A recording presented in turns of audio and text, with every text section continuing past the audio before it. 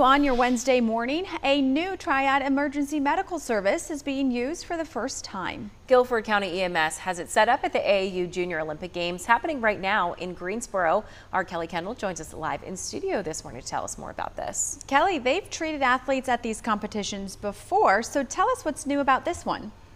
Yeah, Guilford County EMS says it's all about efficiency and speed. Rather than taking these athletes or spectators to the hospital, they can treat patients on site. It's called the EMS Medical Tent, and it's equipped with cardiac monitoring, defibrillators, and medication. The tent has 12 medical professionals, including paramedics and EMTs, with some of those first responders on bikes and ATVs. Scott Muthersbaugh with the EMS says most often they treat dehydration and other minor injuries. One of the goals is to really try to keep people in place. If there's something that we can rectify, we're trying to keep them here and avoid that trip to the hospital, to keep from taxing our system and to keep from taxing the hospital system, and potentially to get the family or friends back out in a quicker manner to get back to competing or watching.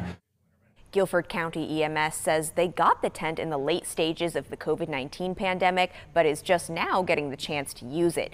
At maximum capacity, EMS can treat 20 patients at a time in the tent. Muthersbaugh also says he hopes to use this technology at more events in the area, so it's possible that if you're at an event, you could see this tent popping up in the future. In studio, I'm Kelly Kendall, WXII 12 News.